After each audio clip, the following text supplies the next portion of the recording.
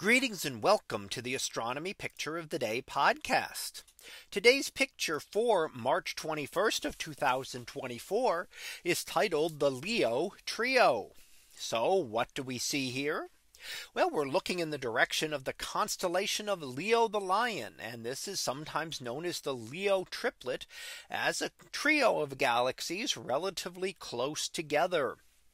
Now we see them and we can see that they are spiral galaxies. And in fact, we can see the spiral structure in two of the galaxies. Those on the right hand side, we can see a distinct spiral pattern within them. The one on the left, we do not see the spiral structure because we're looking at it edge on. So we're looking at these all at different angles. And that really just depends on how they happen to be oriented relative to Earth. We have no choice over how we happen to see a galaxy. It could be turned one way or another. So the one on the left is about edge on, and we can see the distinct dust lane going through it. And we note that we don't see the dust lane as well in the other two. The one on the top, you can see some starting of a dust lane as it's turned almost edge on, but not quite. The lower right one is we can still see the dust around, but we don't see the distinct line of a dust lane because it is tilted closer to middle between edge on and face on. So how we see them depends on how we look at the galaxy and how we are positioned relative to that galaxy. Because of the great distances, it's not something we can change. We can't go and see what these galaxies look like from a different angle, because we would have to travel many millions of light years, in this case about 30 million light years, to get out to this region of this galaxy. And then we'd have to travel in other directions around that to be able to see the galaxies from a different perspective.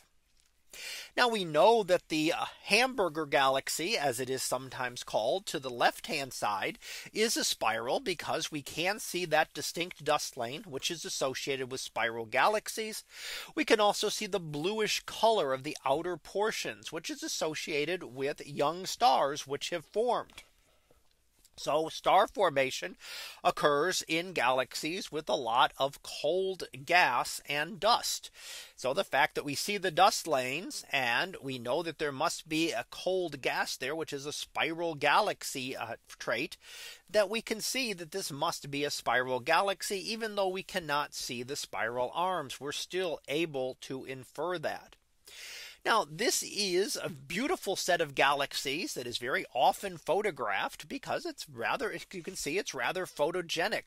They're very close together. You would fit about 2 full moons across this image.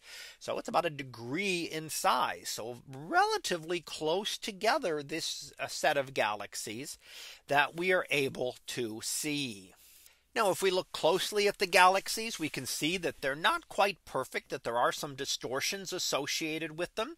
And that's because they are close to one another and actually have interacted in the past. And we can see remnants of that in the distortion of the disk, especially in the leftmost galaxy and the one in the lower right. We can very easily see that distortions have occurred within these two, meaning that they have interacted with another galaxy at some point in the past. So that was our picture of the day for March 21st of 2024. It was titled the Leo Trio. We'll be back again tomorrow for the next picture. So until then, have a great day, everyone, and I will see you in class.